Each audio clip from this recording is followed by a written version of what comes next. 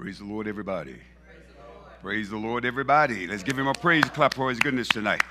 We appreciate the Lord. We magnify him for being in the house of God one more time, thanking God for another day. This is another day that the Lord has made. We will rejoice and be glad in it. I want to thank God for the saints of God.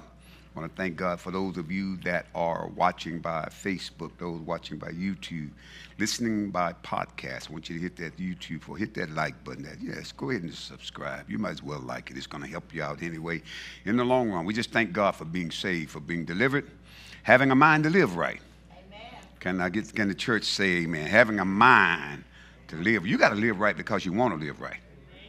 It's got to be in you to live right. If it's not, you're not going to live right. I'm thanking God for just being delivered. I'm thanking God for being saved in such a time as this. I want to thank God again for all of our viewers tonight. I hope you have something to write with, because if the Lord say the same, I'm going to start a series. I don't know how long this series is going to go, but I'm going to touch on different subjects, the things that are going on in the church and around the church.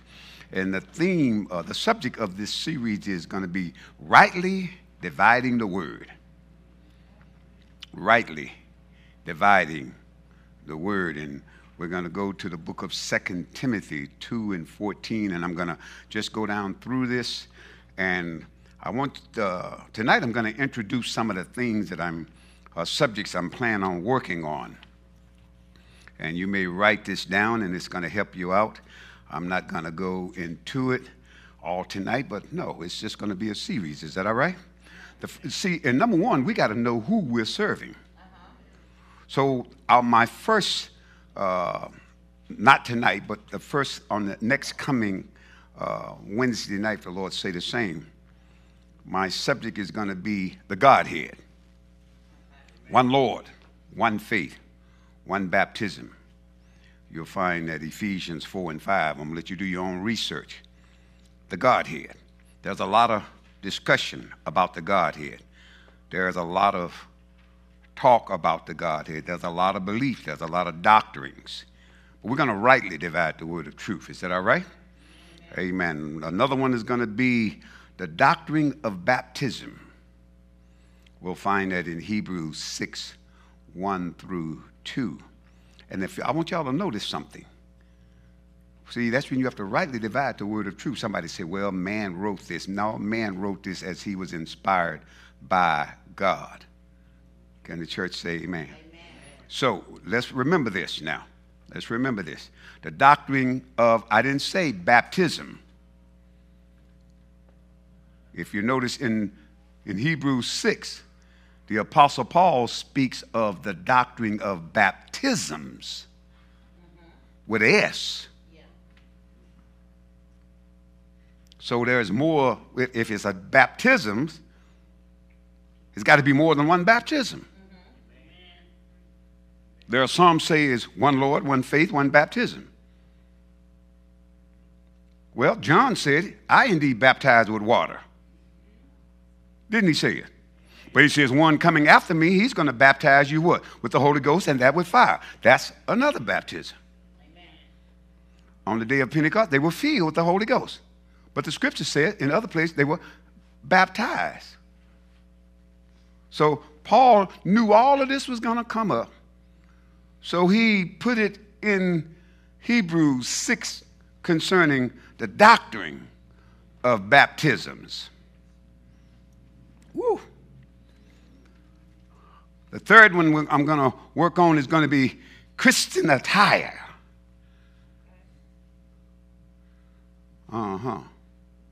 Christian attire. What the Lord says. And some is going to be in 1 Peter 1 and 3, but it's going to be a lot more. We're going to let you do a little research. We're going to dig in this. In other words, I believe it's what Proverbs 7, they said, when the young man was out in the street, there met him a woman with the attire of a harlot. So that means there was an attire that the harlots wore. That's right. So the harlots had an attire. I can't say too much. I'm going to let y'all do some studying. There was a man in the Bible, he found this woman in the street and she changed her clothes. And he ended up having a baby by her. But she had on the attire of a harlot. So if there's a dress that goes with harlots, then saints shouldn't wear that dress.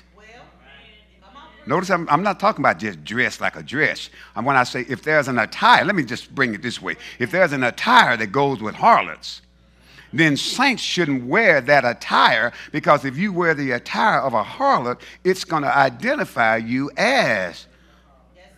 Okay. We're going to talk. We're going to work on it. And so you have to rightly divide the word of truth. Now, I'm going to say something. Don't y'all get rattled. Now, at UHDT, we do wear jewelry. But we wear it, how can I say it? We wear it in a manner where we don't overindulge in it. Somebody say, well, we don't, well, a ring is jewelry. A watch is jewelry. But we don't go to the extreme. Because you all know what people will do. If you allow people to do, what will they do? Go to the extreme. Y'all know I'm telling you the truth. So we're going to talk about saved breeches and unsaved breeches for women. I'm going to mess up now. They got some saved breeches and they got some unsaved. See, we got churches that are changing their doctrines to appease the people, because saints don't want to look peculiar. They don't want to be talked about anymore. But I'm going to give you all this before I go any further. And I'm taking my notes down. The Lord told me this. You know what the problem with the saints are? You all know what? If we are not careful, every one of us in this building, our mindset is on one thing. Things are going to get better. And it's not. This world is on its way out. Jesus is on his way back. And the world is painting the picture. They're building over there on 35. They were talking about today on the news. This park they're going to build right there by Beckley, and they're going to have a tram, and all this going to go all the way down to the zoo, and how they're going to bring people in. And one of the city councilmen, which was Hispanic, he was saying that he hoped that when they did this, that it doesn't price the people that live in that area out of that area. But what are they talking about? Everywhere you look, they're building condos and stuff. Now, I'm going to throw this in there. I've been preaching a lot of stuff, and sometimes people don't believe what Apostle Rogers say. They say, well, he's a little deep. When I was on the radio, one time somebody called me and asked to say any black cars on the parking lot. One of my listeners called, and she said, Apostle, do you need me to come down? I said, no, sister, I'm fine. I didn't even know the lady because I was doing some touchy stuff. But have y'all noticed something? Our economy is so bad. Gasoline in California is over $6 a gallon for regular.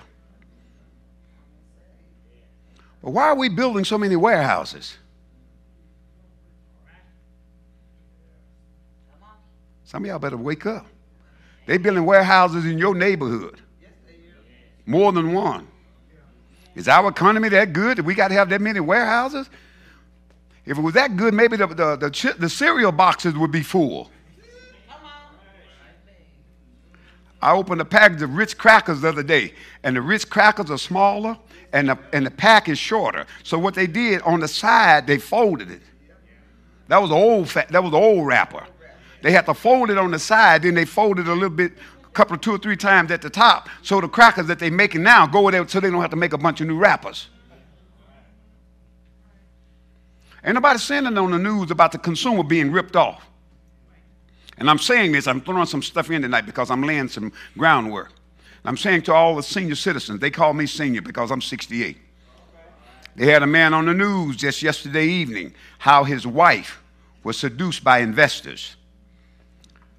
They came to his house. His house was not even on the market to be sold. A $380,000 home, nice home. And they had his wife, and I think she has Alzheimer's. And she signed the contract. And after she signed the contract, she just like my little grandbaby, she just went to playing with it, just drawing all over it in the same motion. So they finally decided, well, we have to tear this contract up. We can't use it because she did all this but she had Alzheimer's. And when the husband found out about it, then they backed off the contract. But in the next few days, 2 more investors called to buy their house with the same deal. And the news agency, they called one investor, and he said that he was basically, he found it on the website. He was lying because she didn't have it on the website. The house wasn't for sale. Then there was another one said that, well, he actually contacted the lady, approached her, and talked to her about selling her house when her house was not for sale. And the news anchor for Channel 11 was sitting there, and he said, I got my phone, I'm waiting on them to call me now, while he was on the news. Because everybody's getting phone calls, do you want to sell your house? Somebody sent me a card the other day and had all this print, what they want to do, and they could make me a deal, didn't have to clean the house, they make it so no closing and all that. And then they told me to look at the other side, and they had a picture of their family. Like that's supposed to persuade me. Really? That was one little cartoon they had when every time the thing got in a little pickle, they put that real solemn smile on, teary-eyed, eyes get big, and then jump on them. But what I'm saying is, this is the time that we're living. And my subject is, again, rightly dividing the word. That's going to be the series that I'm going to be teaching from. Yeah, we're going to talk about wearing in excess jewelry. Yeah. But you can't say we don't wear jewelry. Like I said again, we wear all kinds, but we don't wear jewelry in excess. Is that all right? We're going to talk about marriage. Yeah. We're going to talk about marriage in the sense of divorcing. See, there's some that teach that if a person get married, you can't get married again except your spouse die. That's not scripture. We're going to rightly divide it. Y'all with me? The Apostle Paul said what? He said, I'm just going to make it for a quick example.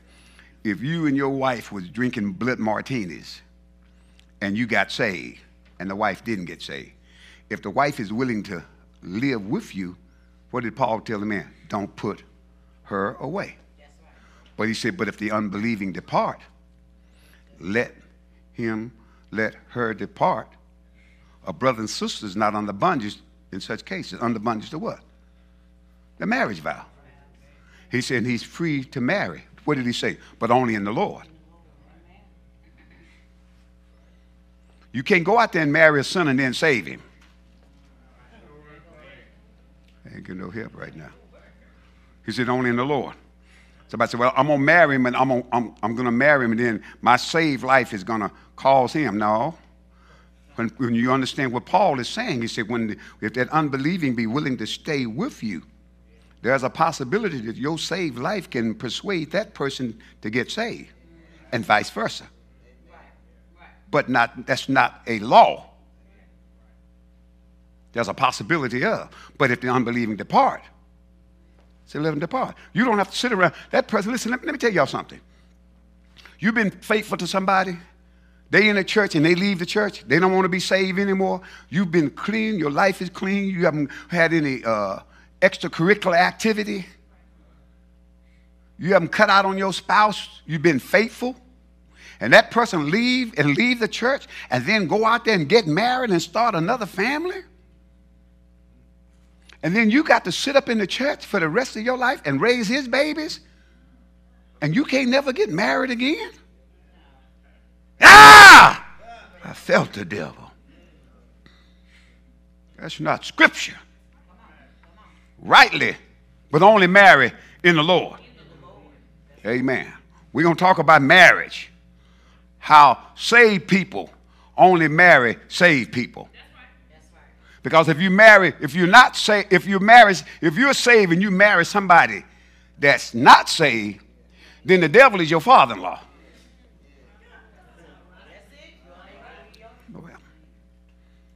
So, and the Lord told us, I would that you would put difference between unholy and holy, clean and unclean. So the sanctified folk, God's people, have always been a different people.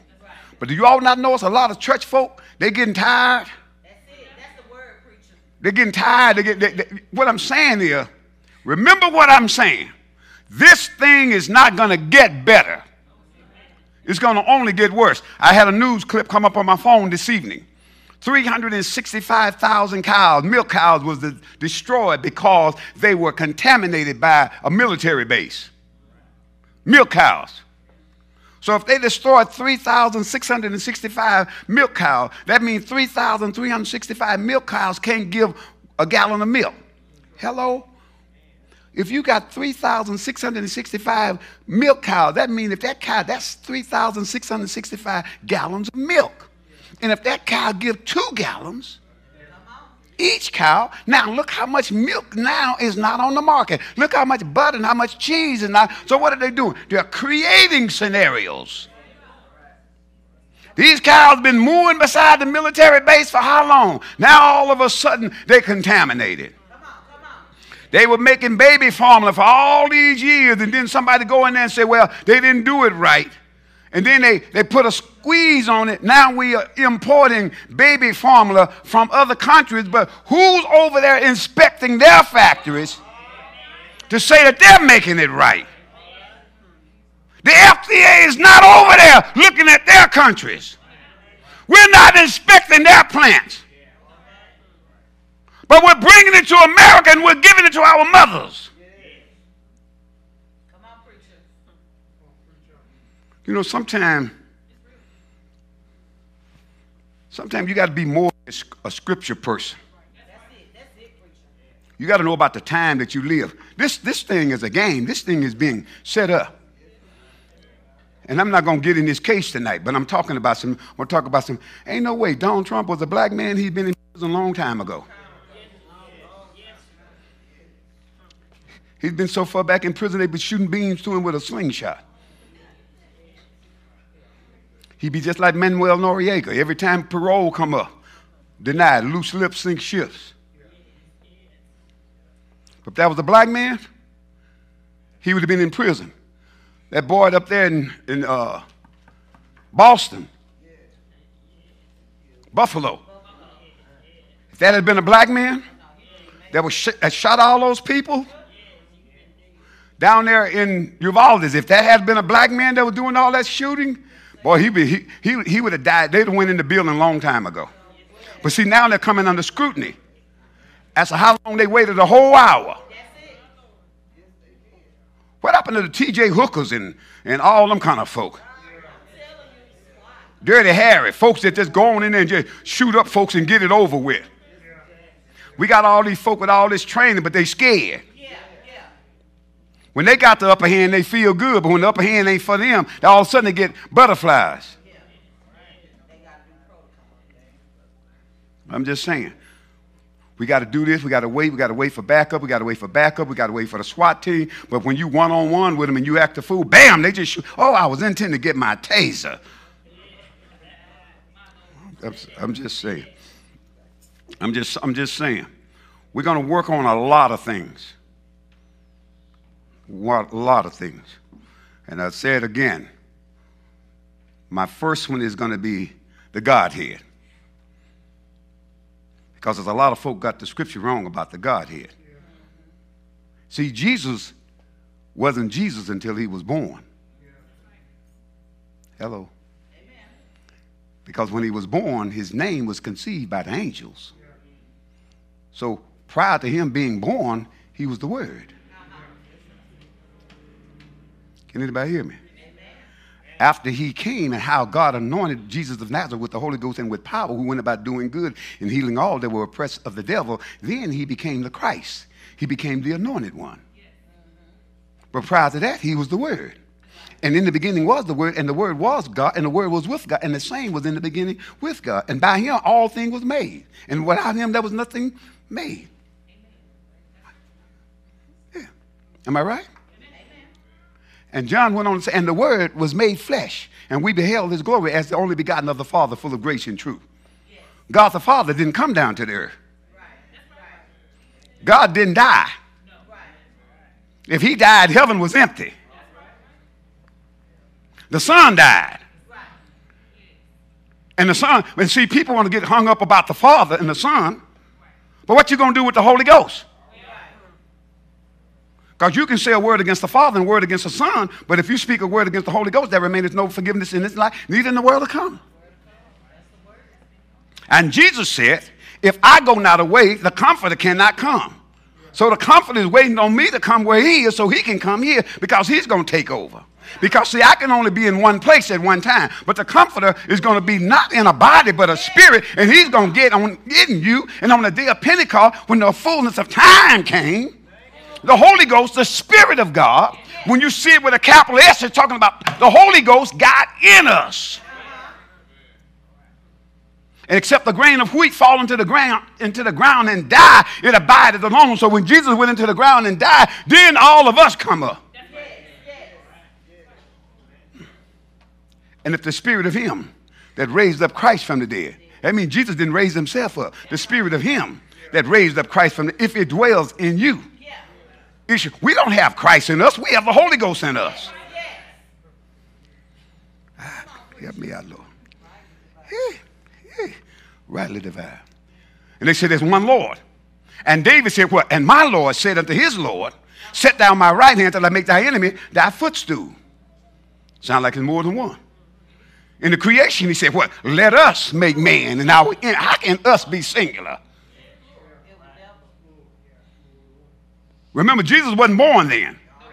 But it's a sad thing when preachers can't rightly divide the word of truth. And in the book of Daniel, the 3rd chapter, when Nebuchadnezzar looked into the furnace, and he asked all those astrologers and everything, he said, how many did we put in there? They said, 3, O king. He said, I see 4. And you know what? And the 4th one looked like, they ain't getting no help right now. God is able, rightly divide. And the 4th one looked like the Son of God. Not God, but the Son of God. Because, see, no man look up on God and live. But you can look up on the Son.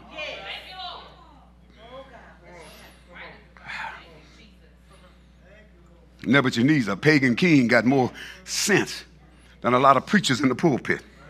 And people have now divided a doctrine. One Lord. I agree, there ain't but one faith. But how you going to have more, Paul said the doctrine of baptisms. Now John said, I baptize with water, that's one. He said, but the one coming after me, he's going to baptize you with the Holy Ghost and that with fire. That's another baptism. And then they try to tell a lie about the Apostle Paul baptizing. And if you go to 1 Corinthians 1 and 15, Paul said, I thank God. He said, of the household of Stephanus, I don't know if I baptize any. He said, God didn't send me to baptize. Hey, God. He sent me to preach the gospel. And folk got hung up. And then Peter came back and broke it down and said, the like figure whereunto water doeth now save us. He made it look like water saves us. But then he broke it down so we understand. He said, not the putting away the filth of the flesh, but it's the answer of a good conscience toward God. All water baptism is the answer of a good conscience toward God, because we can't go out and dig a hole and bury you, so we take you to the water and bring you up, and you rise in the newness of life. Let me tell you something. You go down in water and get baptized and don't get filled with the Holy Ghost. In hell, you'll lift up your eyes. See, don't nobody, don't nothing know its way back to glory but the Holy Ghost. Yes, sir. I'm feeling it, boy. I'm just giving y'all a little. You know, my mother used to cook cakes, and she would cook them little sample cake. We wait around for the sample cake. It wasn't the real cake. It was the samples. Some of y'all should have been born back in the country. I mean, that little sample cake, boy, sometimes she'd cook it a little bigger, and she'd cut it in 4 square, boy. Let me tell you, my brother, man, would slap some butter on it while it's hot. Yeah. Just make your mouth drool just thinking about it. Thank you, Lord. So I want us to understand something. I'm going to work on some stuff. Because, see, there are saved folk. Now, this is one thing you got to be careful about in your savedness. You, sister, you may not wear pants, but you may have the attitude, well, I really don't see anything wrong with it. You might as well put you some on. Because you don't want to be partakers of another man's sin. Or you don't want to glory in those that are doing wrong. I don't care if it's your daughter, your grandmama, or whoever. Even back in the wild, wild west, you know what? Over in England, women, when they rode horse, they rode side saddle. And the women that rode them, and don't let them be at the can-cans. Y'all know what I'm talking about. Well, y'all act like I ain't never seen it. Y'all know at the can-can when they pull their dresses up and they be and they kick their leg, and boy, they see that much of their men, they be hollering like wool. Oh, they just hollering, having a fit, and all they saw was the calf.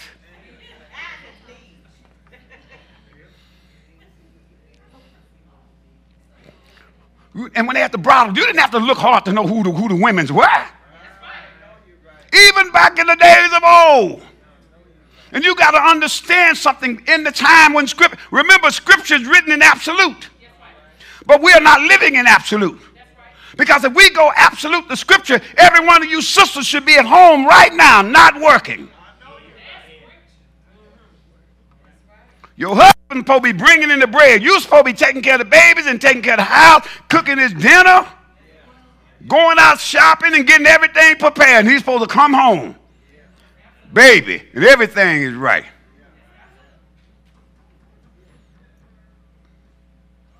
My brother said, oh, Pastor, I need some help. See, we don't live in a perfect society. So we have to rightly divide the word. And then you have to take the Scripture in the text, in the age in which it was written. But let me tell you something. Under the Old Testament, Jesus did away with the ceremonial laws. But the other things in the law, he intensified or he modified. See, under the law, you have to be caught in the act of adultery. Under grace, all you got to do is look with the intent. You done already stripped her naked. You already with her, already in the bed with her, in your mind. You've already committed her. Now, if the devil bring this to you and you rebuke it, that's a different story. But if you're just living up loving it, hoping I dream this same dream again tonight. The Lord already charged you with that one. Hello. You can kill a person with your tongue, murder. That's the difference in grace and under the law. See, under the law was regular flour. You had to add baking powder to make it rise. Under grace, it's self-rising flour. All you got to do is put the water to it and stick it in the oven. You know what? You don't have to stand there looking in the oven. Don't say, come on, bread, rise. Come on, bread. Rise, bread. Now, if you put the right stuff in it, you know what that bread going to do? You put too much, it'll come out of the pan. Back in the day, they had clabber girl. I know some of you sisters don't know what I'm talking about. That's called baking powder. Some of y'all don't know nothing but Jif.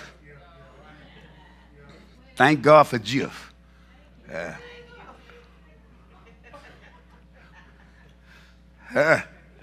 But back in the day, Mama and them didn't even have to, they didn't use no measure. They just took their fingers and they got so much of this and so much of that and so much of this, and they stirred it up, and the cornbread, boy, let me tell you, it tastes like cake.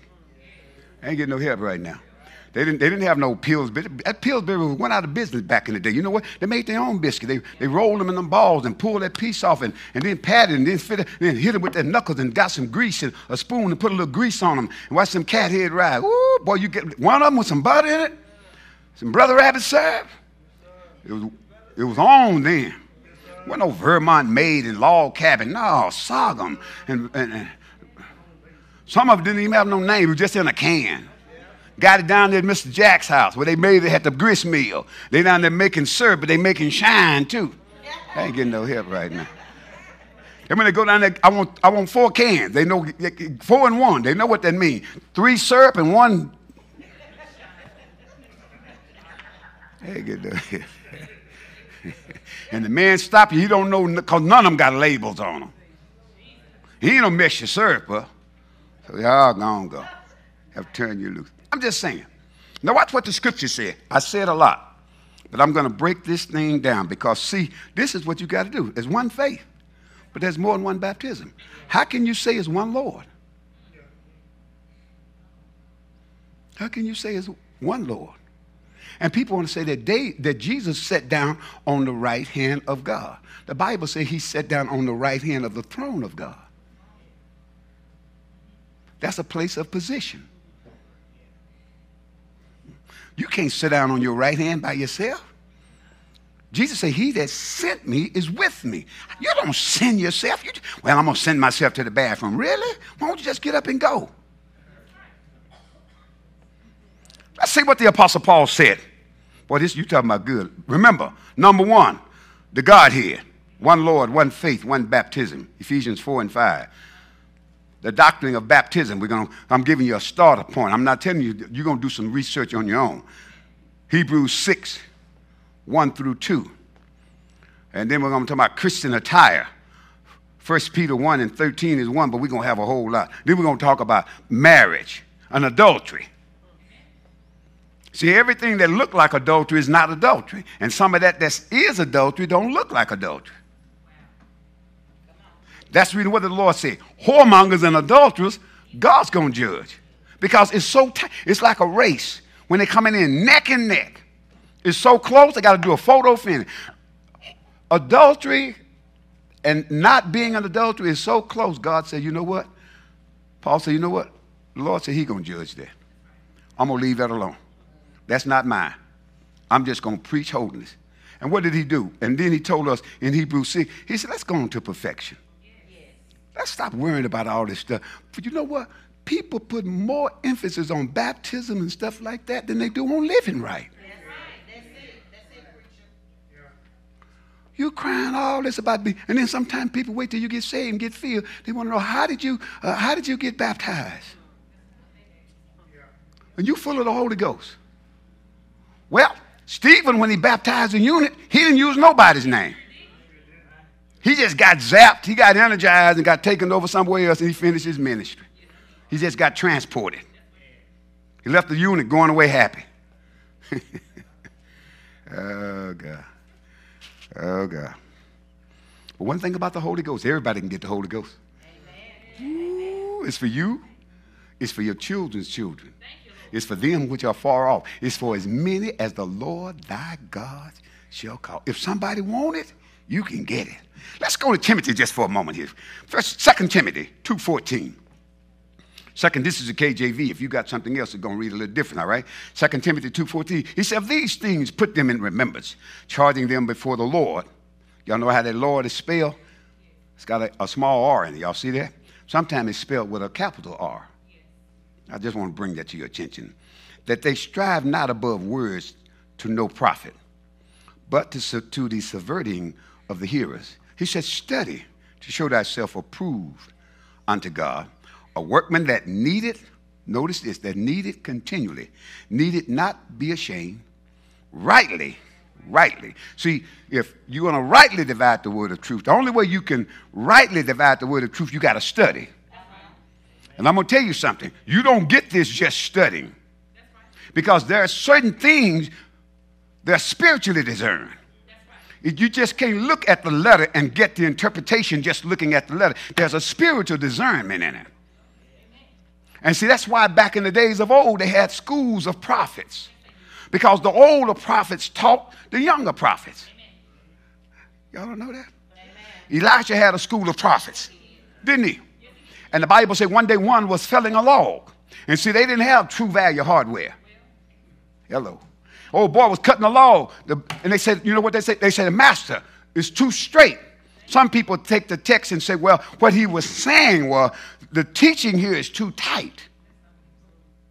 What he was saying was, the building we got is too small.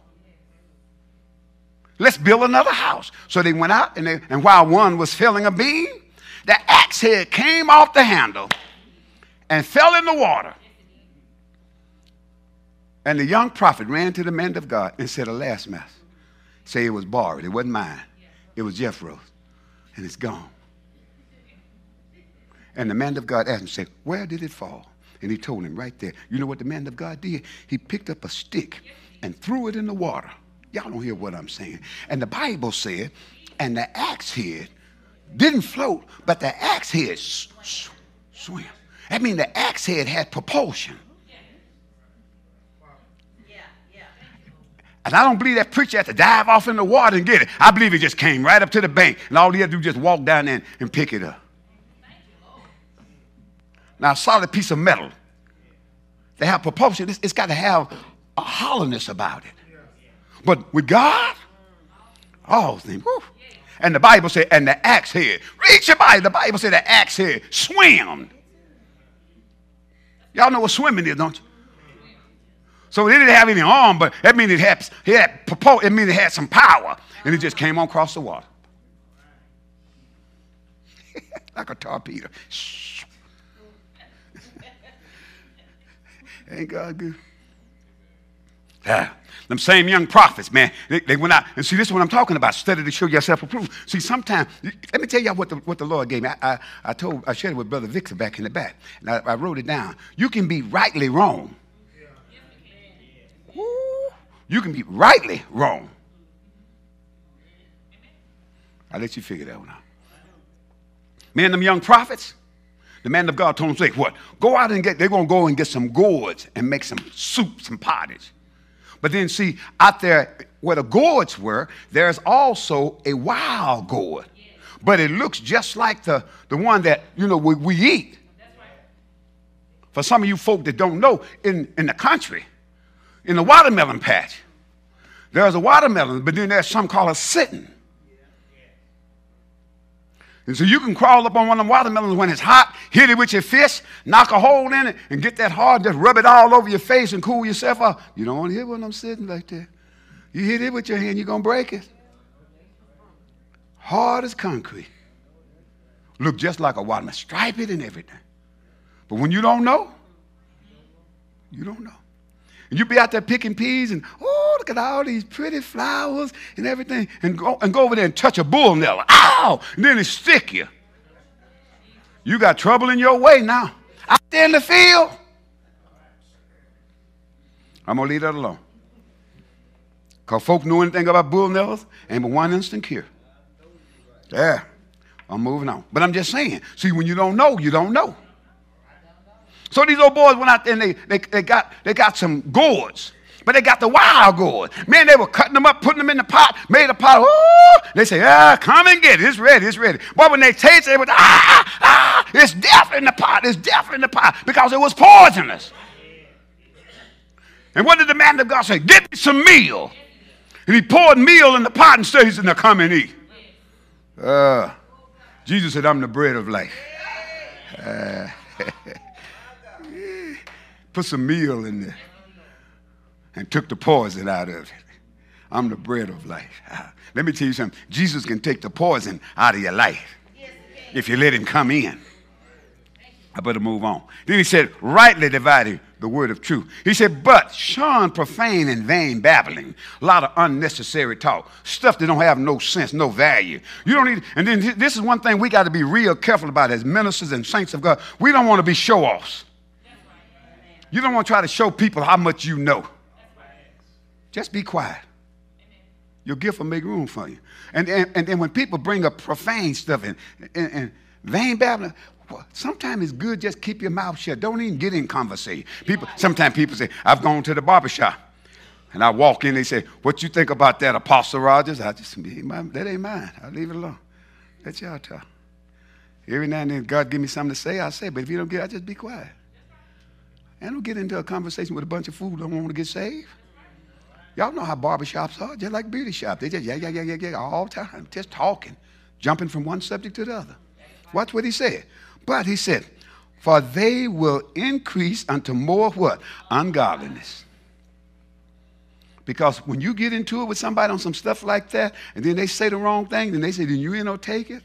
Then you want to fire back and all that. It's just more. Forget it.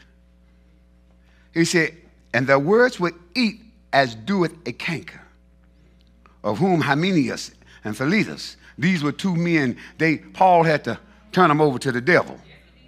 Two young preachers. Y'all better hear what I'm saying. Who concerning the truth have errors, saying that the resurrection is past already, and they overthrew the faith of some. Some people's faith was overthrown. They had enough persuasion, and they were wrong. And they persuaded people. That's just like the Pharisees and the Sadducees. The Sadducees, they don't believe in angels. They don't believe in the resurrection. But you got them Pharisees, they got all this other stuff. And then the Pharisees, you know what did the Bible call them? He said they're just like white sepulchres. They're beautiful on the outside, but inward, they're full of dead men, rotten and full of dead men bones. People, listen to what I'm saying. Notice what this is. He said, well, watch this. He said, who concerning the truth have erred. Then he goes to verse 19. Nevertheless, in spite of these people, I want y'all to listen to something that jumped out in this scripture to me this evening. Nevertheless, the foundation of God standeth. Y'all see that TH on the end of it? The foundation of God will forever stand. The foundation of God will never be weak. The foundation of God standeth sure. Having this seal, the Lord knoweth them that are his. That means there are some that's not his.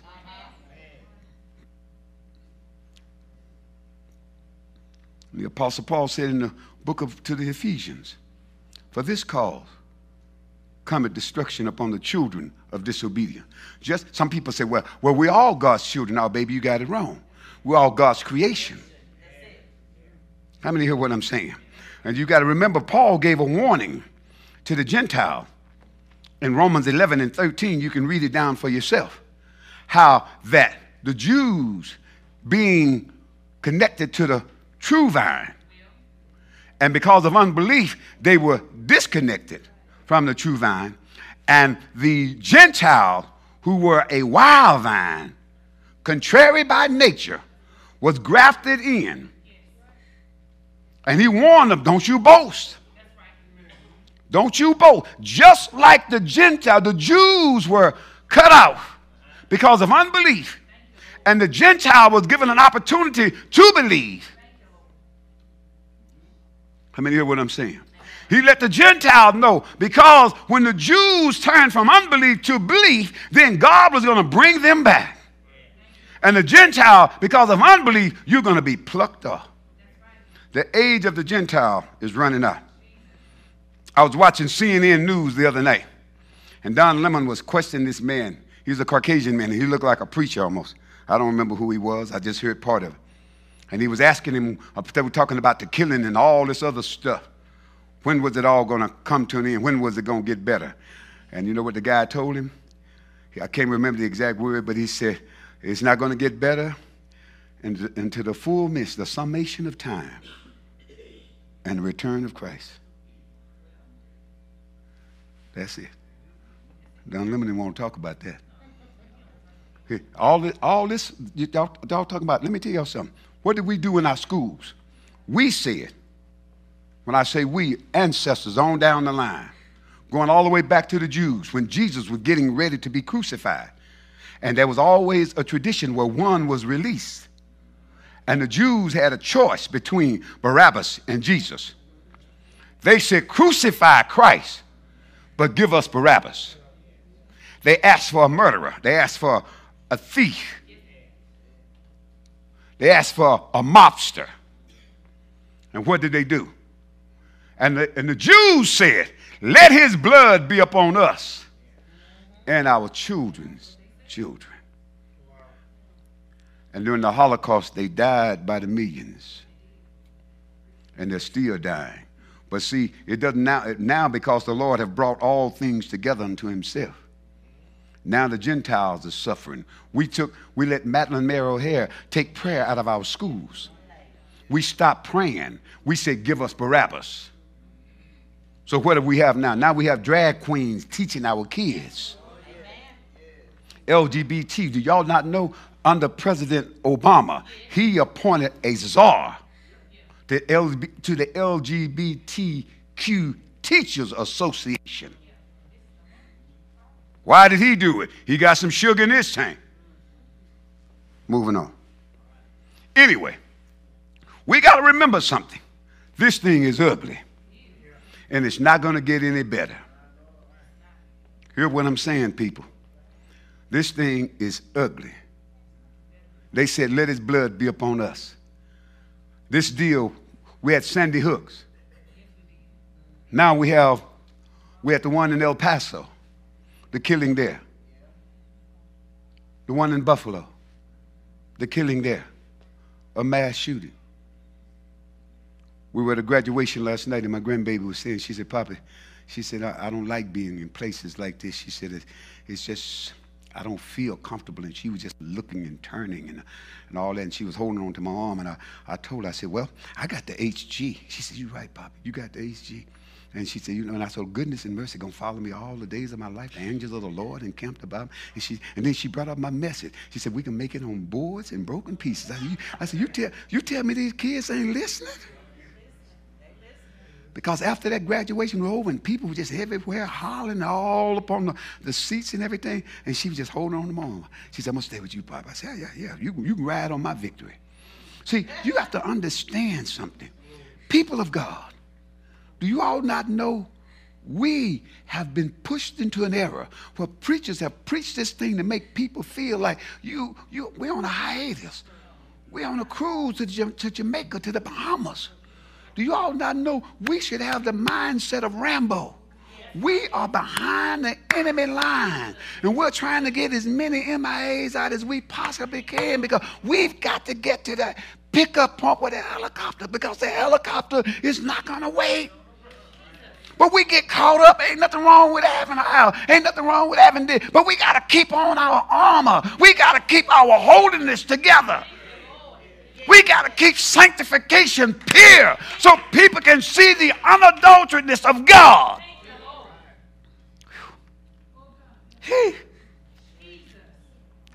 He said, and the Lord knoweth them that are hid. And let everyone that name the name of Christ do what? Depart from iniquity. Come out of all that secret junk.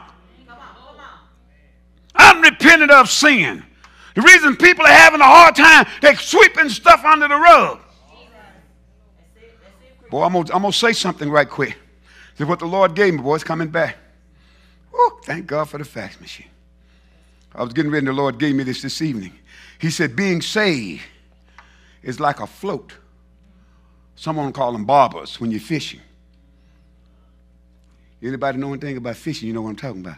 When you cast it out in the water, and when there's a breeze blowing, you know what the waves do? The waves carry your float or that barber the way the current is going. But you know what you have to do? Sometimes you got more than one line. You know what you have to do? You have to go over there. You're getting out. You're getting away. You're getting too far out. You have to reel it back in and then reset it. What you talking about, Pastor? Let me tell you something. In our savedness, there's the perimeter of holiness. But our savedness is like a barber or a float or a caulk. And the life itself has a tendency of taking it out of the realm of the perimeter of holiness. So what do we have to do? Get our spiritual rod and reel and reel it back in. Because, see, sometimes anybody know anything about fishing, so you can have more than one pole and somebody else fishing with you. Your stuff can get all, and man, then they get a bite, and everybody all tangled up, and they think they got a bite, and you out there snapping, you got that line. They got yours. So what do? You have to stay sharp. You don't just go out there, I got a feeling, everything, all looking all up in the trees. No, you got to keep your... You got to stay focused. You're fishing. You got to stay focused. Do you not know in this saving, you can't just get caught up in feelings and stuff and all kinds of stuff. You can't get caught up in the emotions of the stuff that's happening in your life and you forget about where your cork is. You can drift off to the perimeter. You got to be smart enough to know when you're back on your territory. Then sit it back in the stand. When you got more than one, you're constantly checking them. Same thing about being saved. Y'all might not believe this. When sister girl, before you got saved, some sisters, they knew pants was right for them. Ain't getting no help. You already knew you had a shape, you had a figure. Ain't getting no help. You had handles.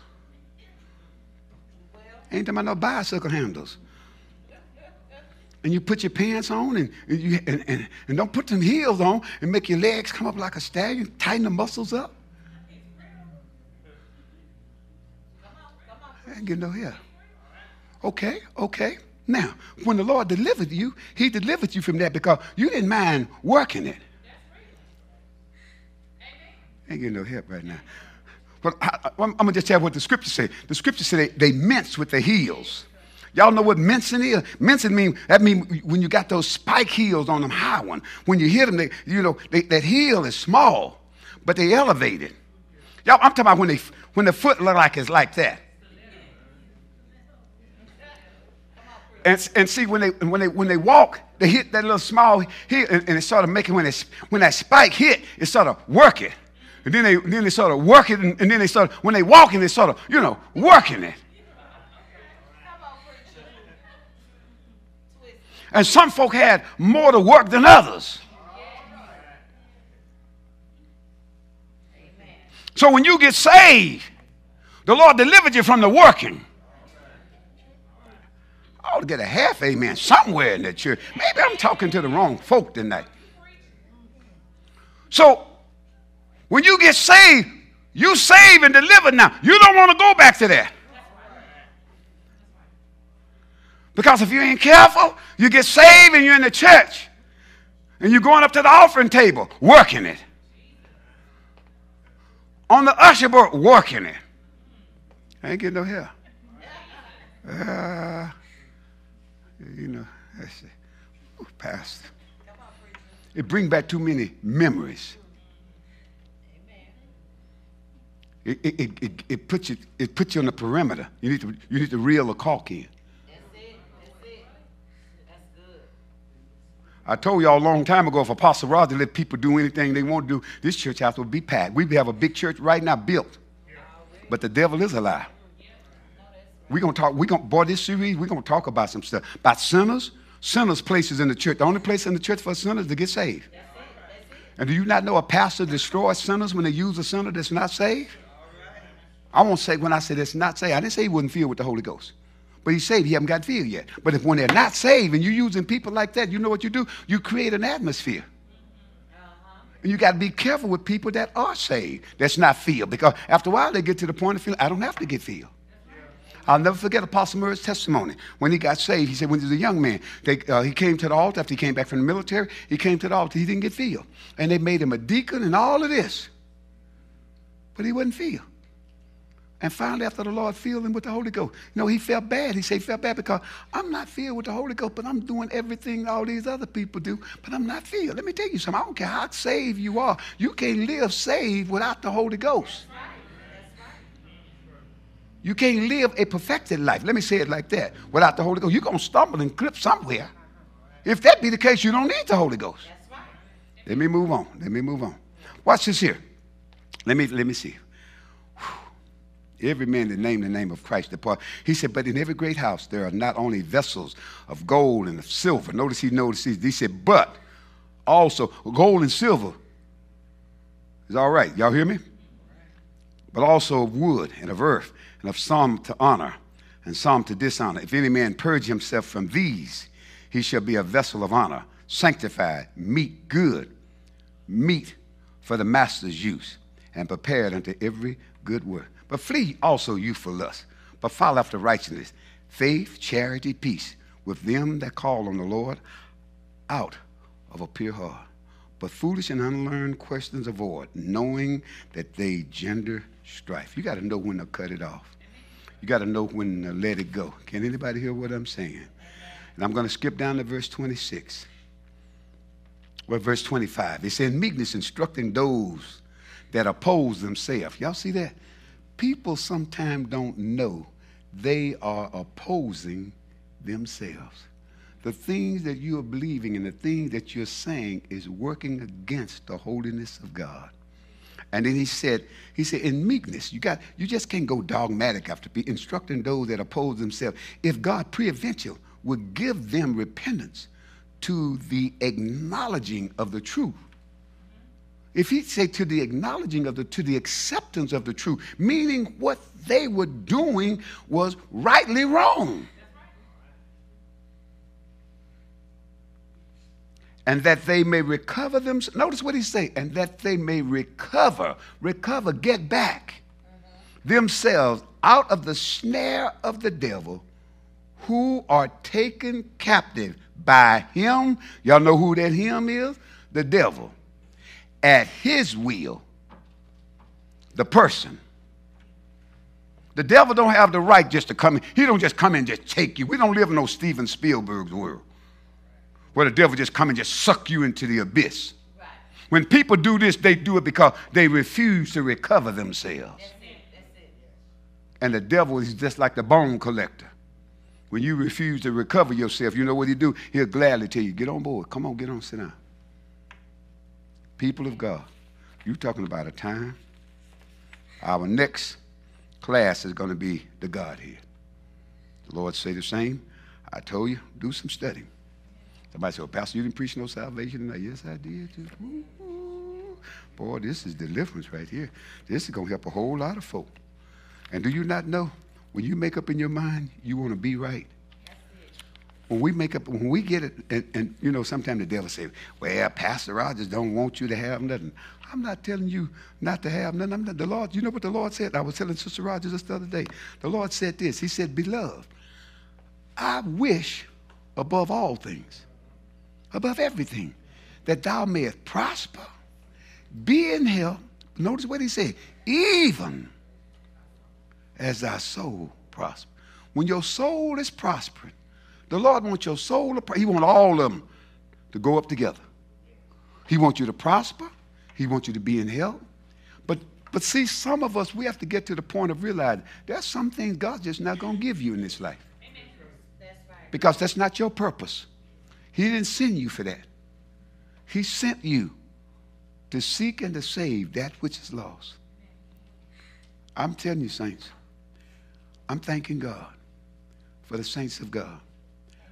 You know, I watched a military picture last night, and they were talking about the 10 most deadly weapons and the ones that brought fear into the hearts of the enemy. I get comfort out of hearing certain things because it does me good. And man classified these things in categories depending on the versatility and how much firepower and how much threat and then how much fear they brought. I believe after they named this submarine, this nuclear submarine, said it had more nuclear weapons on it than all they had in World War II. And there's so many of them, and they are out in the sea. They're talking about how that they have all these ballistic missiles and all these nuclear warheads and stuff. But the last one they named, I believe it was a C-130 transport plane that had been converted. And they made a gunship out of it. And it had 2 cannons on it. And boy, let me tell you, that old boy said, man, he said, when this thing comes, he said, you don't want to be on the other end. You know, wouldn't it be something if we get ourselves to the point when the devil can say, Paul I know, and Jesus I know. But he don't say, oh yeah, I know you too. but he can't look at you and say, but who are you? Y'all see what I'm saying? See, this world is not our home. Amen. And we have to make up in our mind and see, if I build back the things that I once destroyed, I make myself a transgressor. There were people that were members of this church that followed the doctrine of this church, the things what we stood for. They left. Some of the first things they started doing, they put their pants on. They put the makeup on. They put the jewelry on. They start doing everything, and now they look like sinners. They start doing the fingernails with all the paint and the diamonds and all that other stuff. And Jeremiah 4:30 said, when thou art spoiled, what would I do? He said, you're going to rent your face. You know what rent? That means that ain't just doing it. You're going to look like a servant. You're going to rent yourself with paint. You're going to put on crimson. You're going to hang gold and silver on you. Then they got some people that, when Paul said, not with gold.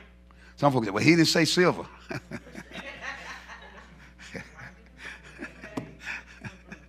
Everybody said it to you. Well, he didn't say silver. Okay, so since he didn't say gold,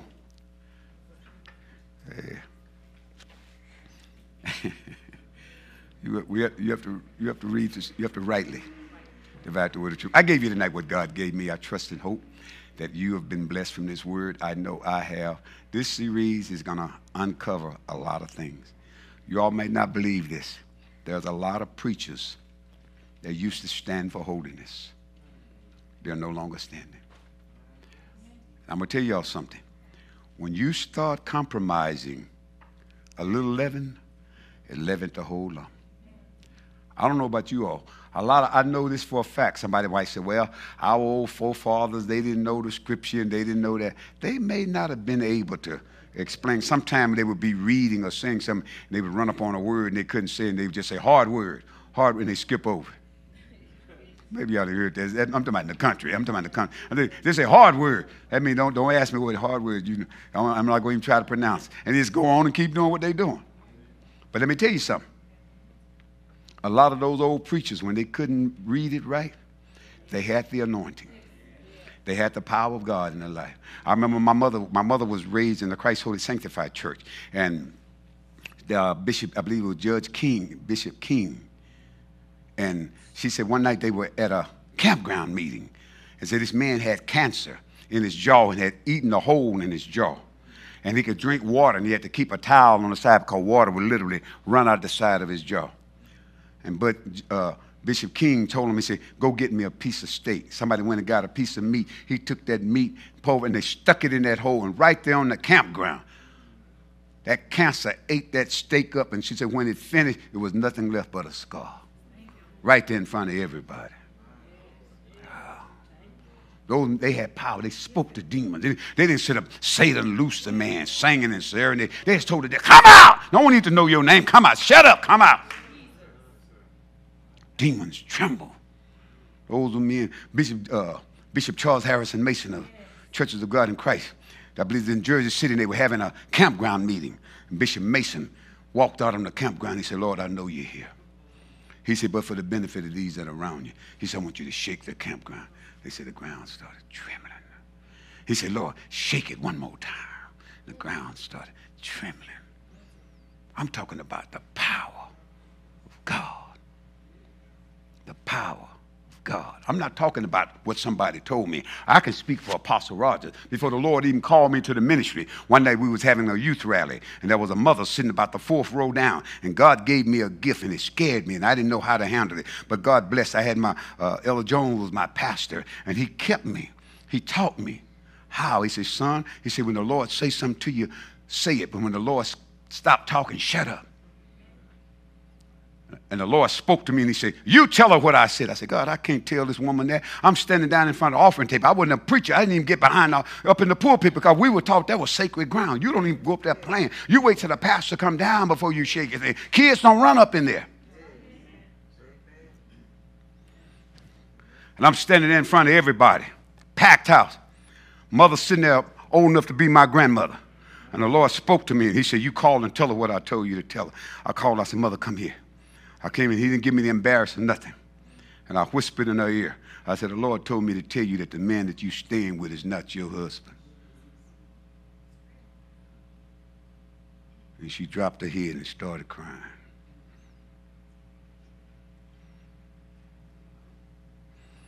I ain't talking about what somebody told me. I'm talking about what I know. He told me to tell her. And I whispered in her ear. I said, the Lord told me to tell you that the man that you're staying with is not your husband.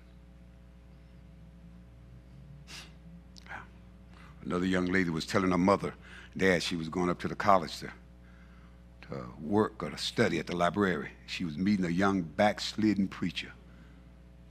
And the Lord showed me, and he showed she was a light-skinned girl, and he showed me her. She was in a bathroom. The towel on the floor, the corners were turned up. And all around the wall was filthy. And it was one of those bathtub with the legs on it. It was cut in half. And it was sideways like that. And her body was hanging out.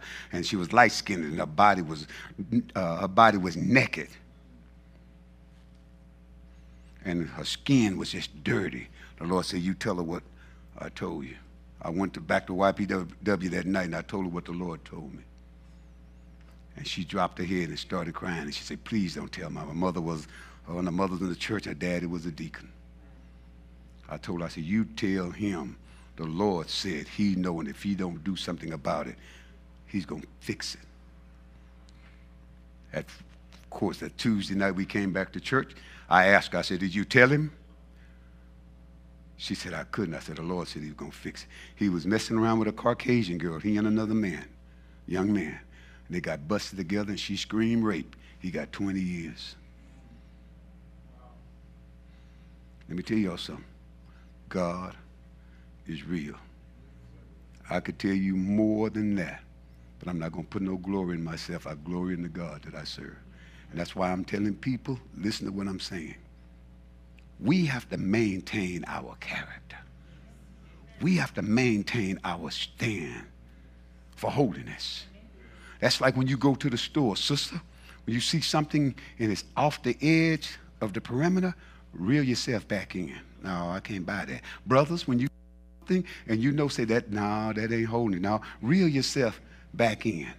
Don't allow yourself to stay out there on the perimeter, because you know what? One of them big gauze or something going to get you and you're gone then. I ain't getting no help right now. This is why you have to work on your holiness. You have to work on you. You have to, and see, all of us know us. And something the Lord, it ain't scripture. Something the Lord's going to deal with because of the holiness that's in you. The Holy Ghost is in you. It's going to check you and say, you can't do this. Why? I said you can't. That's right. That's so true. And the closer you get to God, the more God's going to trim you down. That's right. Thank you. The more he's going to make you ready for battles. I'm saying this when I'm closing. My cousin, he went to the United States Marine. When he got out of high school, he played center on our football team. And when he came back home from boot camp, and that boy had the dress blues on, I looked at him, looked like he was going to pop. Looked like somebody took him in and carved him. And I know what he looked like when he left. Man, when he came back from Camp Pendleton, that boy, and he was standing up there with all that stuff. Oh, I said, oh, boy, what did they do to you? They made a soldier out of him. You know what? He went in one thing, but he came out something else. What am I saying to her? When we got saved, we came in one thing. Oh, but look at us now. I'm getting ready to pray for somebody. I know my time is up. Lord help us, Lord help us, Lord help us. Yeah. Oh, God, I feel the Holy Ghost tonight. I'm grateful, I'm grateful, I'm grateful, I'm grateful. My job here is to save some. It's not about me. I'm here on this earth until my time is up. Then I'm going home to be with my God. I don't need no resuscitation or nothing like that. When my time comes, I'm going home to be with my God. My tour of duty is up. And I can't go until he says it's my time. Man's extremity is God's. This world is not my home. Tonight, I gave you what God gave me. I'm getting ready to pray for somebody in our viewing audience. Perhaps you're not saved tonight. Perhaps you are saved. Perhaps the devil has been fighting you. And let me tell you something. Evil communication corrupts good manners. You run with the wrong folk. You run with a bunch of, I call them flaky saints. You run with a bunch of flaky. You know what they'll do? They'll persuade you to come pick up some of their habits. That's why you have to reel yourself in. The current, before you know, the current, sometime in a boat. Sometime the boat in there, man, the boat got you. Get your troll motor. Go on back up there where you were. You ain't got, well, how did I get way down there? That's it. Spiritually.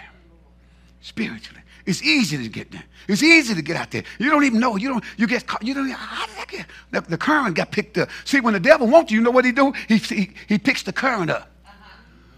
The wind, the ripples get higher. And before you know it, you were just sitting like this, just doing it. Now you doing this. You doing this. He's taking you further on out there. Reel him on back in. Reel him on back in. I'm trying my best to quit. The Holy Ghost just keeps sticking a little bit thing in there. And this is the thing that I need to leave with us and those of you in my viewing audience. Don't always look at it as a sin. That's when the Bible said, let us lay aside every weight and the sin which do it so easily beset us. It don't have to be a sin, but it can be a weight for you. That's it, Ain't getting no help right now. Them britches are, They can make you want to do different stuff. Yeah. Back in the day, hot pants. Y'all there. Y'all, oh, Pastor, I didn't live. Yeah, some of y'all lived back when they hot pants. What? Folk getting quiet now. I'm talking about dukes. Some folk were the dukes. That means they were dukes to the second power. They cut them up high, split them wide. They get no hair. Folk go, help me, Lord. Make me want to holler, throw up both my hands. No, we're going to stay in this. We're going to stay in this. I'm getting ready to pray for somebody right now. God, in Jesus' name, right now, you see the need. You see the need. Those that are hanging on, God, help them to reel themselves back in. Those that are fighting the good fight of faith in that, and the enemy is trying to seduce them. Give them strength. Give them overcoming spirits. Give them a craziness for you that they can't even hear the devil's voice. Help them to clear the house, to empty out everything where they can say, you don't have nothing in me. I'm free, I'm delivered. Tonight, God, we pray for our viewers, those that are not saved. God, save them right now. Fill them with the Holy Ghost. Those that are sick in the body, give them a miracle. And we thank you for it. Those that need a way made, do it in Jesus' name. And we thank you for it. God, we give you glory, we give you praise, we give you honor. There it is, my brothers and my sisters. I gave you what God gave me. I've enjoyed you tonight. You just wait till we get to next Wednesday night. It's going to be on. And I'm giving you a special invite to be with us this weekend. The hour of export. Boy, you talking about a time. It's going to be the night of export. God's going to move. He's going to move. He's going to deliver. And he's going to set free. Inviting you to be with us on Sunday morning. Service starts at 11 o'clock. Every Sunday evening service starts at 7:30. You don't have a problem. All you need is faith in God until we come your way again next time. I want you to do something for me. Go with God. And I promise you, God will go with you. Be blessed. Somebody give him some praise tonight. Give him some praise. Hallelujah. People of God, be ye steadfast, unmovable, always abounding in the work of the Lord. For as much as you know, your labor is not in vain in the Lord. Be ye steadfast. Be locked in. Be alert. On point. Unmovable. Always abounding. Rear yourself in. Always abounding in the work of the Lord. Keep your, whatever God gave you to do, do that. But do it with simplicity. Give it all you got. Be an example of everybody that's around you. Young people, be example to other young people. Middle-aged folk, be examples. On your job, wherever you be an example of holiness. Don't be one thing and then be something else. Don't let people see you knowing you as this. And then all of a sudden, oh, what happened? You destroy your reputation. When people know you and they say, you this, you did, you've been this, all this, and then all of a sudden now, you hear pastors, let me tell you something. Pastors are coming up saying stuff now. God is revealing to them that it didn't take all of that. Holiness preachers. It don't take all of that. It's going to take this and then some. You know what saints are looking for? We're tired of being different. We're tired of people talking about us, laughing at us. We're tired of looking peculiar. But that's who we are. That's who we are. I'm telling you. I'm going to say this and I'm moving on. Sister Rosa, we were coming from that funeral Saturday. And we stopped at that Cheddar's restaurant on Interstate 20. It's going to be a long time. I'm going to have to be real hungry before I go back in there. That's a black folk restaurant. Man, them Negroes would come in there, pants hanging off their behind, smelling just like they pulled the last draw on the doobie and thumped it out in the grass, coming in there, on the door open. You just smell, God, you smell all that dope. You smell, and they just come in there. Oh, God, I can't believe this. People coming, lady, we were sitting down in the pit, lady come down the stair, group with him, a man was behind, he spoke, I guess, I looked like, I had my hat and everything, we just come from the funeral, and he spoke, and I spoke back, she spoke, and she had a split up to here. The eyes look like orange peel, cellulites and all that stuff. I said, my God, cover that stuff up. People coming in there, stuff just busting loose, hanging out, and all kinds of stuff. I'm saying, you know, kids in there about to tear the blinds down off the windows. I'm saying, what kind of stuff is this? I said, Jesus, I was born at the wrong time. I'm about to go crazy. They wasn't even my kids. I told Sister Ross, I said, I'm having a hard time. She said, what do you mean? I said, I'm having a hard time. I'm having a hard time sitting in here watching all this stuff. And it sounds like Chuck and Cheese. Ain't no restaurant. I'm talking like I was a kid's playhouse. Oh, just folks just at the top just screaming, laughing, and talking. He said, this is supposed to be a restaurant. People of God, what I'm saying, sir, this world is in bad shape. Jokers coming up in their pants down under here. And I said, oh, no, God, no, don't let nothing fall. Don't let nothing. Jesus, don't get close to my table.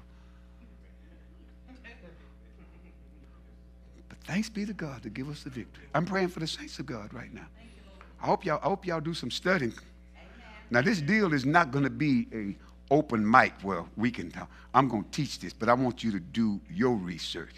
So you're not sitting up here looking at me like a calf at a new gate. And don't think I'm just going to give you a whole bunch of scripture. I gave you something to jumpstart you.